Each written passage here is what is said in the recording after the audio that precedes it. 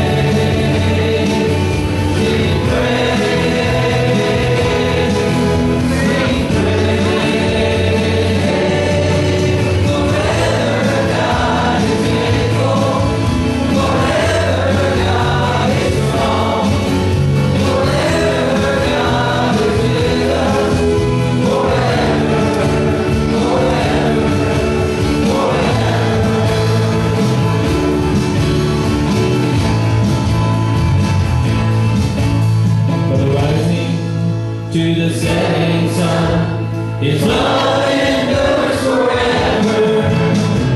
God is great, He will carry on. His love endures forever. Sing praise.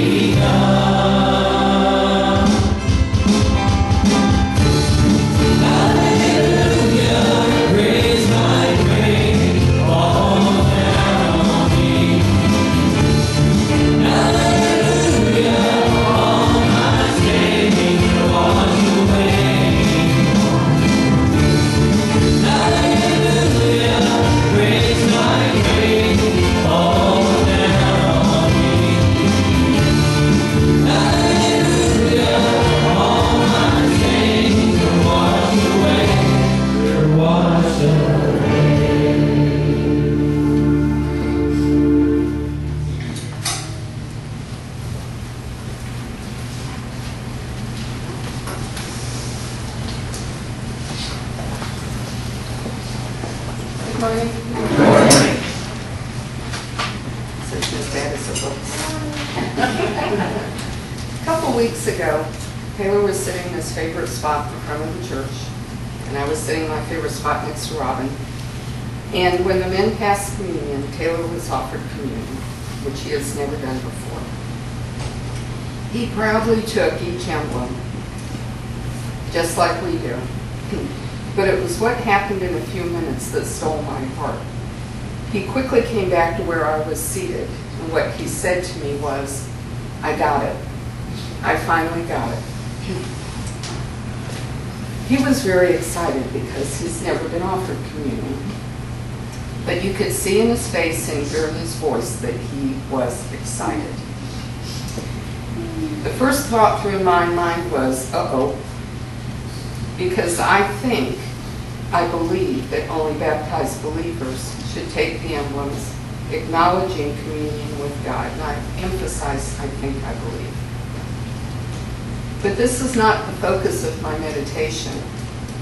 Here I was with the excitement of him doing this for the first time. And even if he didn't totally understand what this was, he knew it was important and it was good. In a few minutes, my communion was served to me as he sat next to me. So I decided this would be a good teaching opportunity. So as I held on to each of my emblems as they were passed, I explained to Taylor the meaning of breaking the bread and why we use the emblem and the drinking of the wine and its emblem. He was very serious as I talked and seemed to understand everything I said. I used this opportunity to try to teach him about communion. Taylor has been coming to this church ever since he got out of the hospital in 1999. So he's been coming to children's church basically since he was about 4. And I just want to say God bless our teachers who teach our young children about Jesus. The focus of my meditation today is the excitement that he felt when he was served communion. He knows we do it every Sunday. He knows he doesn't get it. And as I said, he couldn't wait to tell me that he got it. But are we that excited when we have communion with God? As educated adults, many baptized believers, some still contemplating accepting Jesus as your Savior, some who have accepted but may feel distant from Jesus right now, and maybe some who are hearing the Word of God for the first time.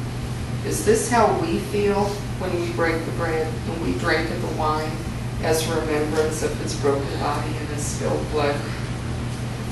Do we feel the excitement of, I got it, every time we meet Jesus at the table? Today, as the emblems are passed, examine your heart and your soul to see what these emblems mean to you. As this is my body for which I do this in remembrance of me. This cup is the new covenant in my blood. Do this whenever you drink it in remembrance of me. Paraphrase from 1 Corinthians 11, 24 and 25. Today, allow your heart to freely experience the excitement when you meet Jesus at the table. Feel the I got it privilege in communion with God. Thank you. On which the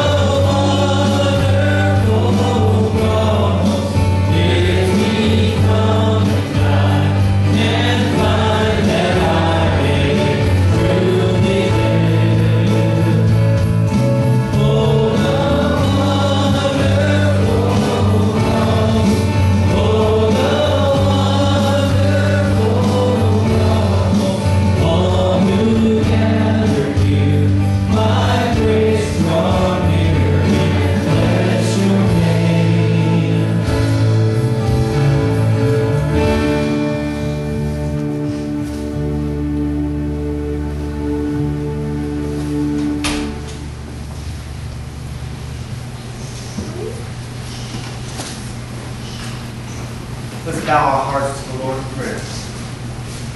Heavenly Father, we come to the table today in your honor to remember your Son who sacrificed himself on the cross.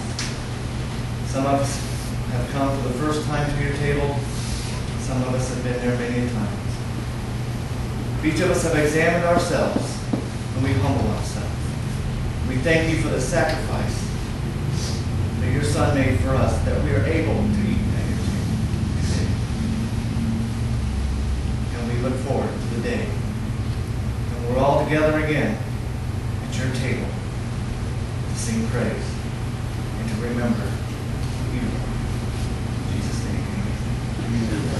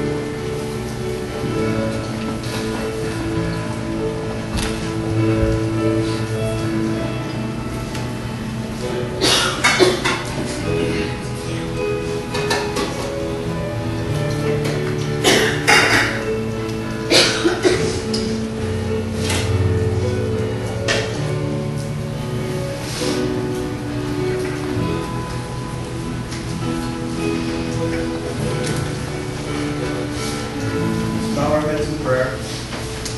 Father God, we thank you today for the gifts that you have given us, and we are blessed to return them back to you. We thank you for the ability to do so, that you continue to bless us each and every day. And we thank you that we hope that our portion goes back and works in a way more than we expect. In your name we pray. Amen.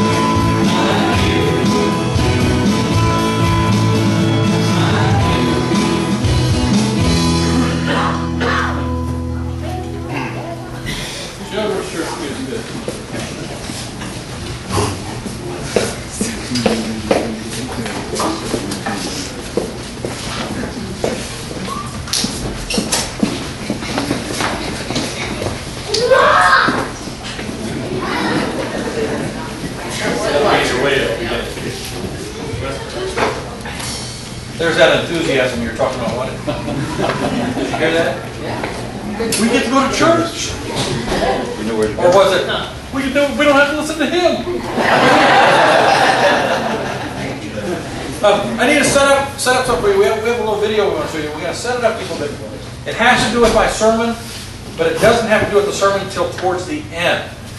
Okay? But you'll get the point when we tie it all together.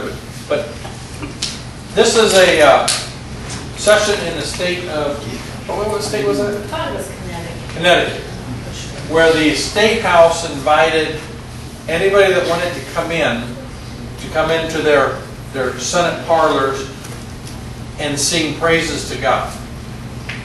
And so it's all set up that they're doing this.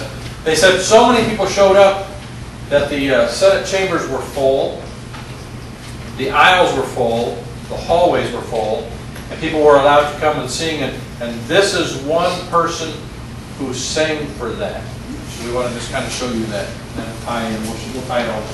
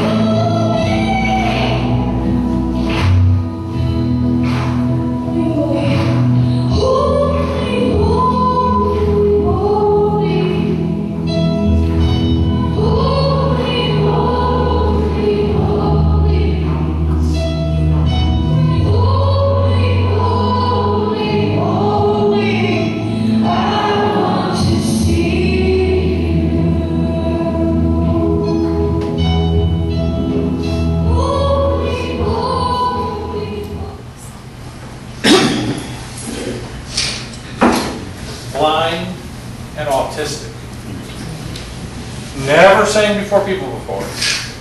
Sang hymns about America at home, is what they said. Because you can tell, how did he end up? He had no idea where he was looking or what he was doing. Who was he singing to? God. Yeah. And he said, I want to see you. John chapter 9. John chapter 9, we're going to tear it apart.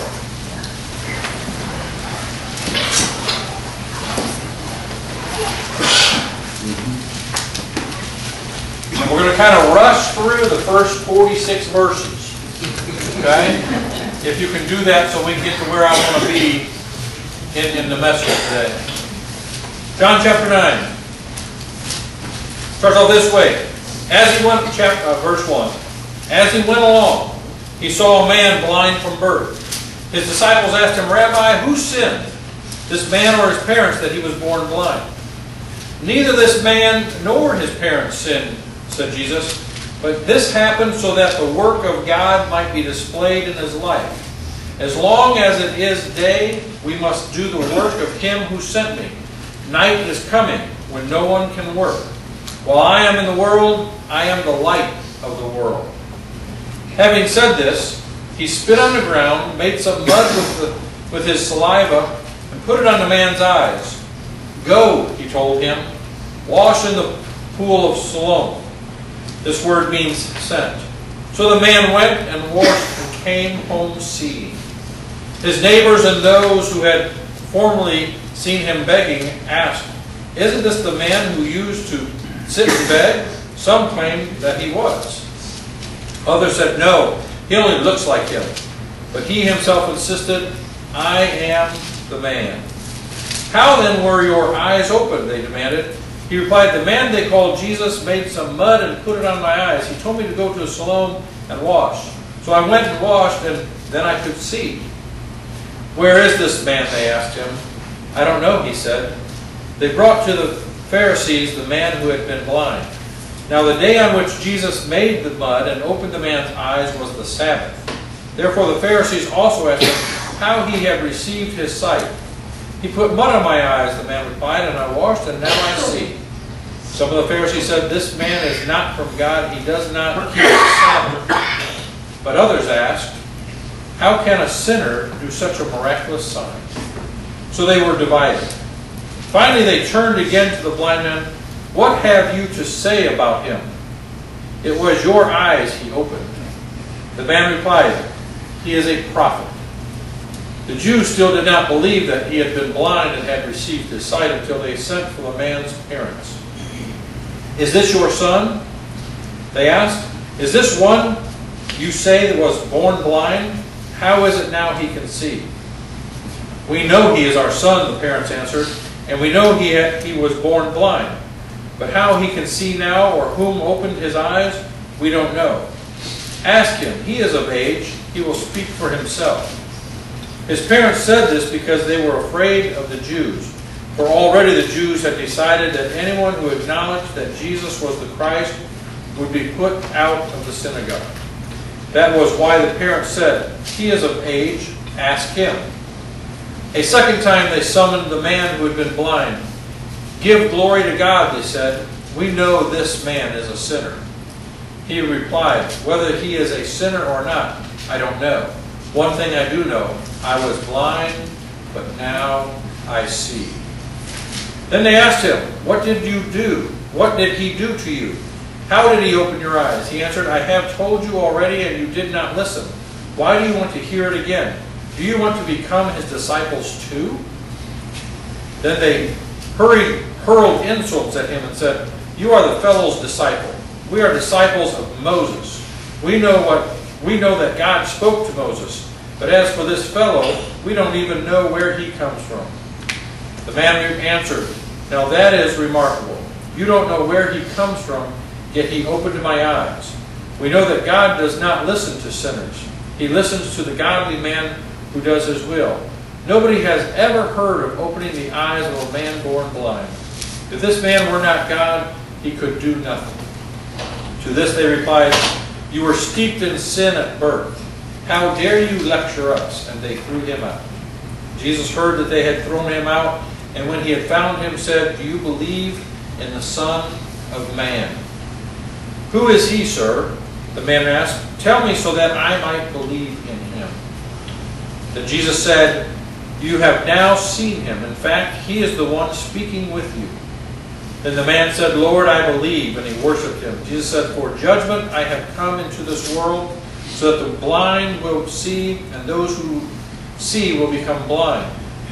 Some Pharisees who were with him heard him say this, and asked, What, are we blind too?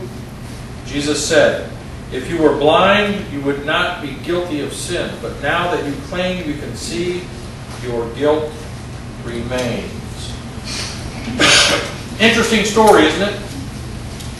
What was the first question asked? Who sinned? Lord, who sinned that this man might be born blind? See, their belief back then was that sin could be handed down generation to generation.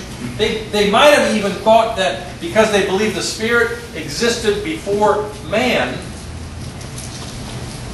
that the sin was already in the Spirit when the man was born because of prior sins. And Jesus sets them straight and says, no one sinned. Why is the man blind? What did he say?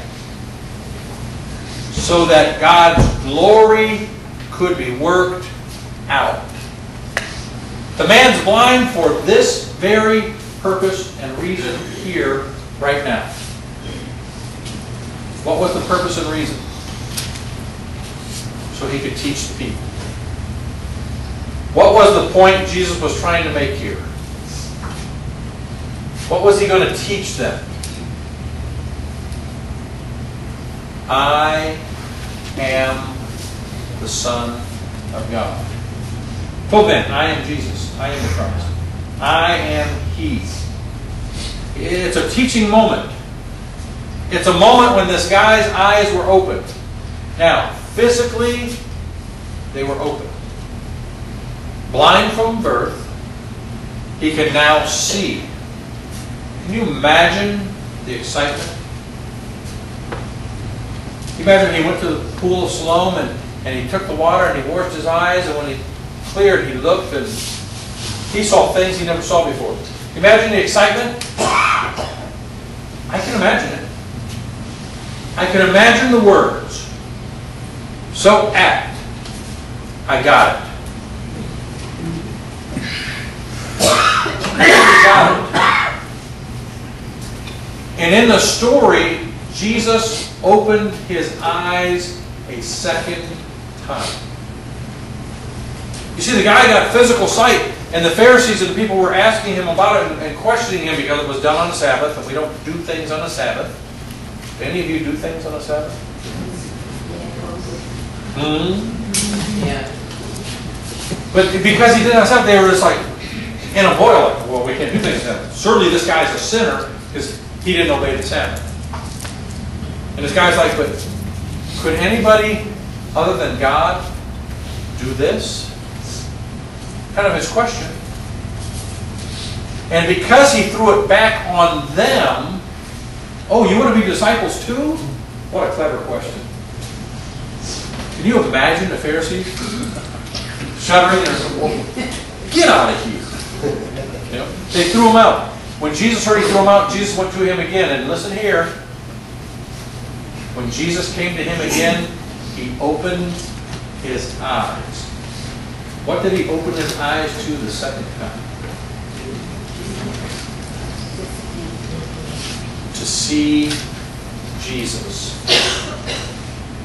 Now, there's the part of the sermon I want to get to. I once was blind, but now I see, were the words of the man. Folks, I was born blind. And you were born blind. We were born into this world as beings, and as beings we were made to want God. We're made to relish in Him and enjoy Him. But it was left up to us free will, free choice. And there were people in life that came to you and mentioned the name Jesus. And mentioned God, and your free will allowed you to either accept or to deny what they told you. Just as these Pharisees were able to either accept or deny what this man was telling them about how he came to see you. And in all of our lives, we come to a point where we have to make a decision. I heard enough about this Jesus, I heard enough about this God and the Holy Spirit, I heard enough about what's going on there, and now I've come to this point in this crux of my life that I either go left or I go right. I either believe and accept or I walk away.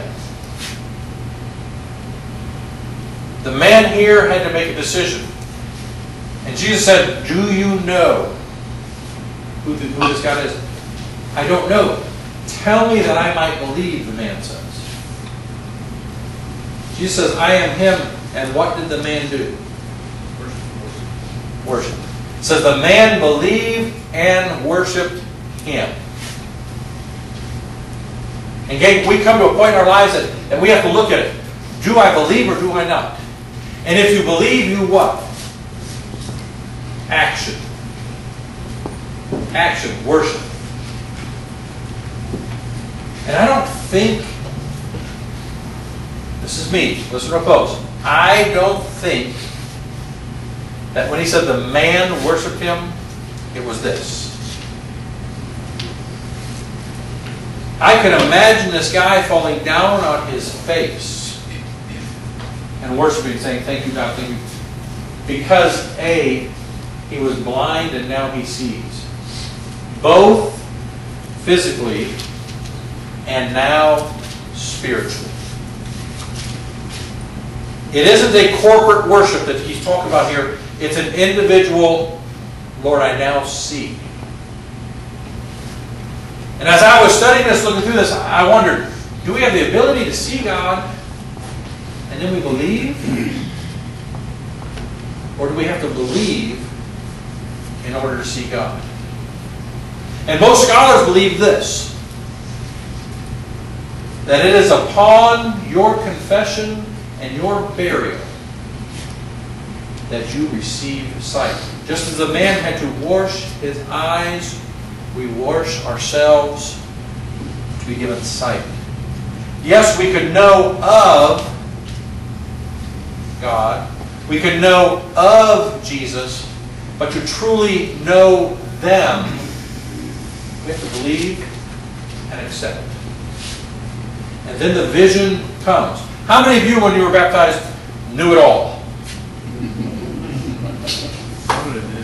So the vision didn't come? No. The vision came. This man saw Jesus, fell down and worshipped him. The vision was there. He saw Jesus for who he was. And for us, we could do the same. But in my sermon, I called it blinders. Ever work with a horse? Where do horses go? Wherever a horse wants to go. Horses go. In order to direct them sometimes, in order to plow the straight line in the field, stuff like this, what do farmers and people working with horses do? The blinders. To focus them on this path, not what's out here. Because they can be walking along and all of a sudden, hey, look at there. That's their nature. So they put blinders on. I think we make a big mistake, and when we accept Christ, we immediately put blinders on. The only problem is we don't know how to put them on. We read things in the Bible and we're like, I don't think I can believe that. Really? Samson took a jawbone of a donkey and killed 10,000 men? Be serious with me, okay? You think that could happen? All things can happen through Christ, can it not? Through God. I mean, People say all the time, my God owns the cattle on 1,000 hills. I love to tell them, oh, it's a shame you limit him there. My Lord owns the hills too. You know, take the blinders off and allow to see God for who He is and for everything He has. Allow yourself to see what He has for you. You know, yes, we need blinders on this path. This path that gets us from here, point A, to heaven, point B. Blinders for that purpose, but not blinders on who God is and the power and ability He has in our lives. You see, we're blind to all kinds of things. I was blind to cancer. I was. When he says I have cancer, okay, we'll pray for you. Other people like cancer, and until it really affects you, it doesn't affect you, does it? I have heart problems. I'll pray for you. But until it affects you, it doesn't affect you, does it, Tracy? And once it affects you, then you have this new sight of what it is. And it's anything in life. You know, anything. We don't know about it until we know about it. And through our experiences, we get taught. Two different things. It's through the fire that steel is strengthened, right? And so in my sight, I'm going to have hard times. I'm going to have bad times. I'm going to have down times. Because it's through those times that God is strengthening me to see Him better. When I'm afflicted, where do I lean? Where do I go for the strength? How do we handle some of the things we do? It's God. Marilyn's here today. I feel for her in the loss of her daughter, in the loss of her father. And the loss of a daughter, I have no clue. I say, I feel for you. I have no clue. I have not lost a child. I've lost a father. I know what that's like, and so there I can sympathize with it. But to do some of those things, until we get our eyes open to some of that stuff that it affects us personally, sometimes we don't know. Gang, the question is this. Has God affected you personally?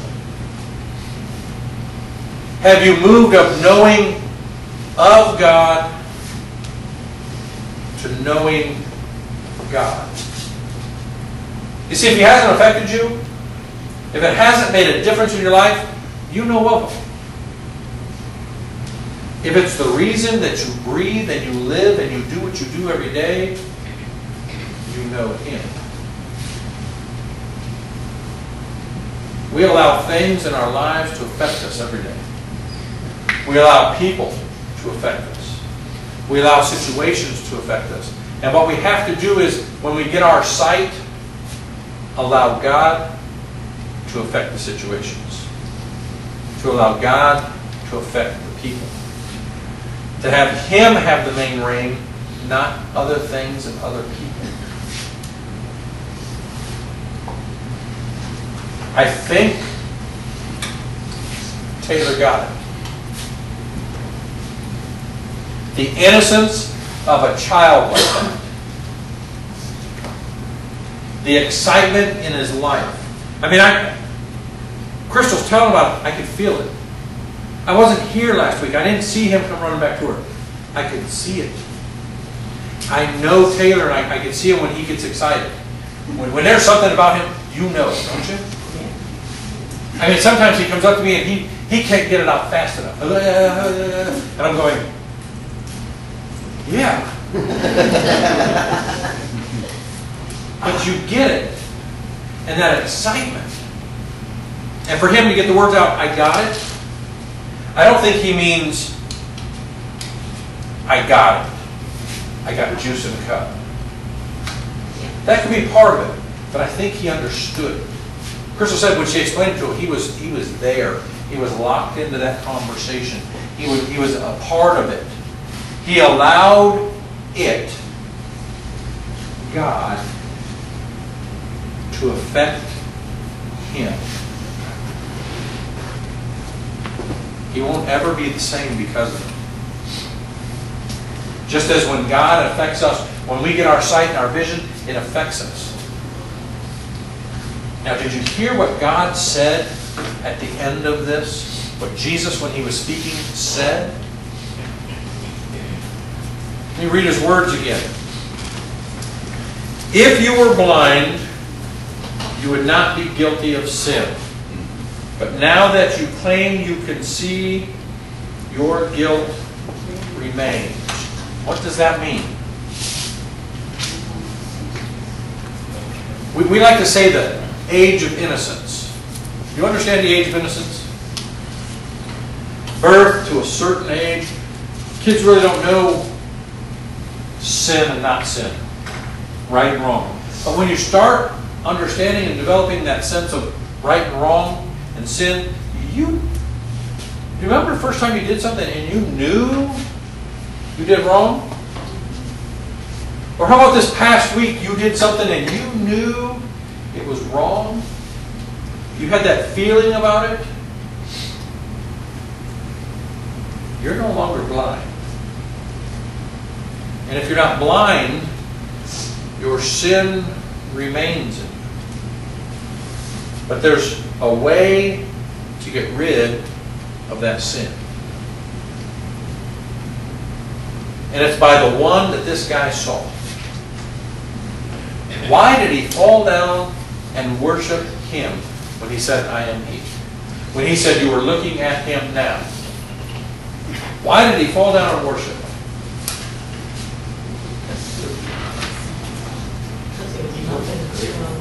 Because he's what? Grateful. He was grateful. Grateful, thankful, because he believed. Tell me who the man is, that I might believe. And as soon as he heard, he believed. He was grateful for what he was given, sight, but now more so grateful because he was given Christ. How grateful are you for Christ?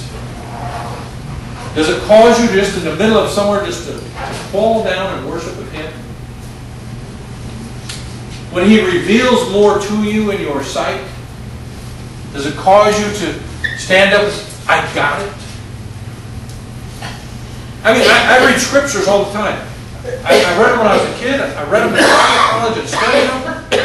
And still when I read them, all of a sudden it's like a light bulb goes off. It's like, I have read that scripture 20 times, 30 times. And I always thought it was this, and all of a sudden, it's this. I opened up my blinders a little more, and God revealed to me another truth. And what do you do with that truth? Oh, that was nice. I'll tuck that away for a rainy day. Spread it. You share it. This guy, when he saw Jesus and found out, when he saw him and knew who he was, could not hold back his worship for this man.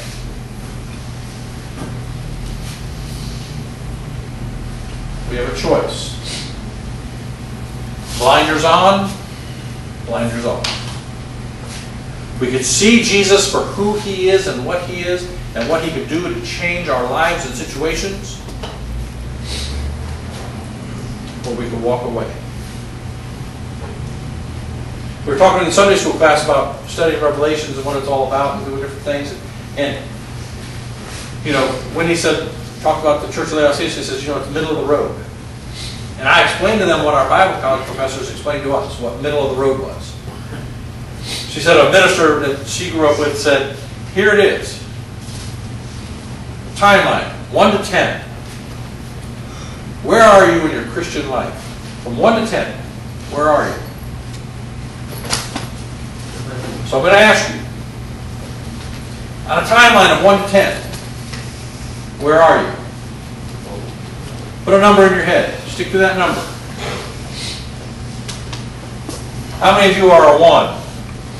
Ice cold. How many of you are a 10? Smoking hot. How many of you are somewhere in between 2 through 9? Our professor said 1, cold, 10, hot. Scripture says if you're anything else, you're in the middle, you're lukewarm. What does Jesus do or God do with lukewarm? Spews them out of his mouth. Gang, when you get your vision, get the vision. You have got to be 10 all the time. You've got to be hot, sold out for that. It's got to be there in you and living. It's got to be a part of you in things you do. Because you're either a 1 or a 10. The rest is middle, lukewarm, and worthless to God. So what vision do you have? What has God made you? From your own admittance, other than one smart man who raised his hand, you have work to do, don't you? You have blinders on that need to be opened up. You have things you need to get rid of in your life in order to get more of God, that you can be a smoking hot 10. And I don't mean sexy like me. I mean hot for Christ. Totally sold out to Him. His and His alone, no matter what comes your way. This boy,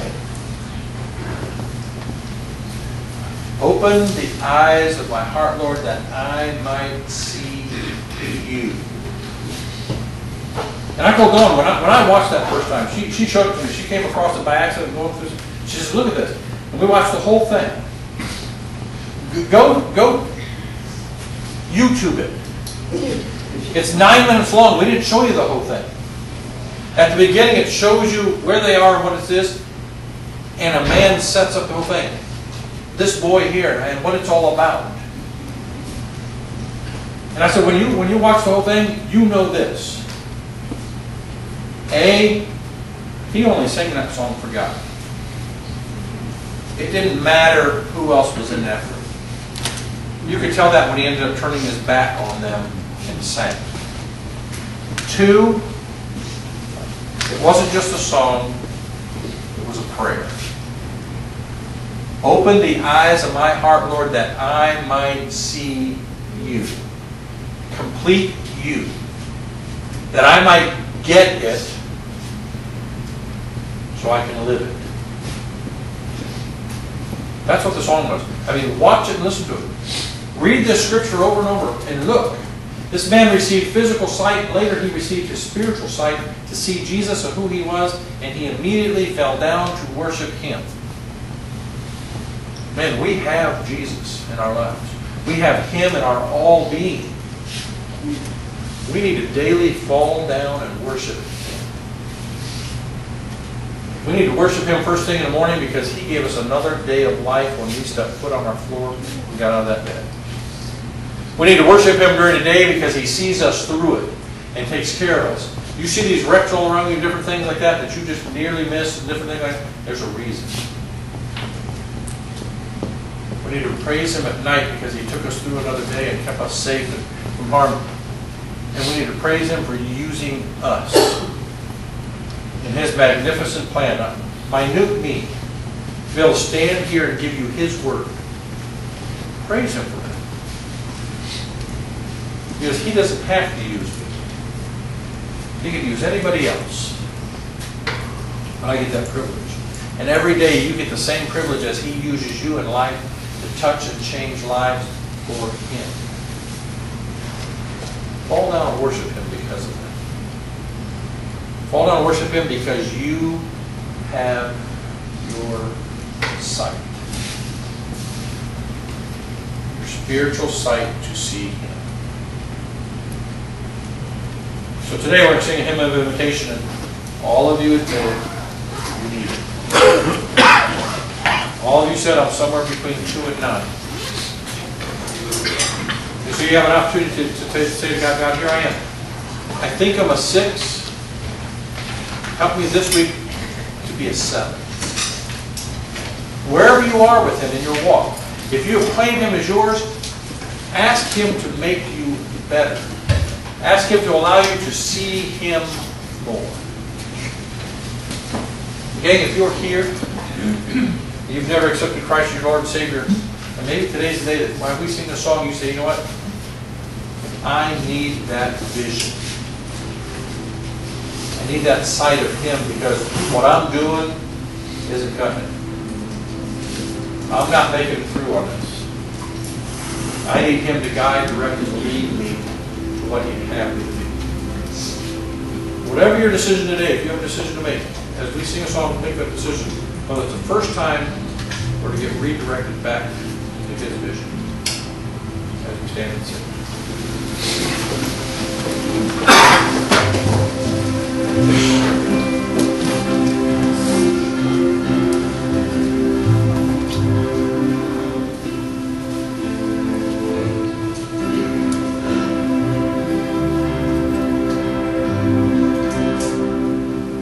Finding myself in a lost world, and longing it's okay. Asking I need to see her, and hear what you would say. Would you pour down like rain, washing my eyes to see your majesty? Be still and know that you're in this place. Please let me stay and rest in your holiness, Word I see.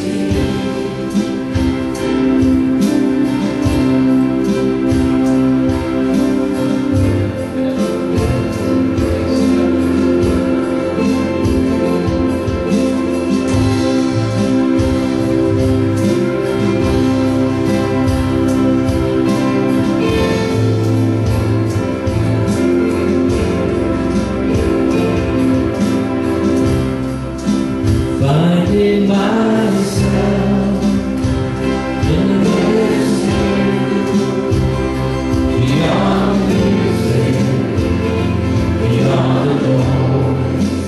All that I need is to be with you in the quiet. Hear your voice, Word of God speak.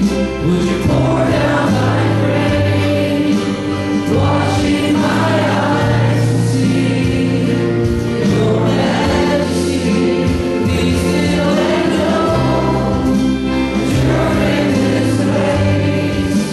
Please let me stay and rest in your holiness, Word of God speak. Would you pour down like rain, washing my eyes to see your majesty? Be still and know that you're in this place. Please let me stay and rest in your holiness, Word I see.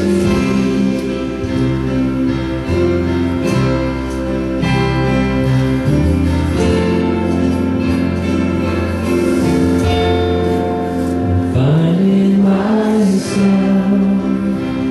in a lost world, and the finding it's okay. Doesn't that song say it all? Force my eyes that I can see your majesty. And it's okay if you don't have the words. God knows. He knows your heart. He knows your mind. He knows what you're thinking and what you're doing. And our prayer is that what we're thinking and doing is Him, His will. I mean, this week, be His. See His vision. Allow Him to show you more and follow that He may lead you to those that need Him. We have to be about seeking and saving the lost. I mean, there's no better time than now. Look at the world, look at the shape it's in. So this week, we've got to be His. Let's pray. Father, we thank You for the day. We thank You so much for our ability to each be here this morning. Father, to sing praises and worship and praise You, and Father, to love You. Father, we just pray that today we made You proud. That You saw our love and our adoration for You, and that, Father, You can take that and revel in it, and Father, now use us. Give us the vision You'd have for us this week, that we might see those places You'd have us to go and do those things You'd have us to do, that others may come to see You. Father, we pray this in Your Son's name. Amen.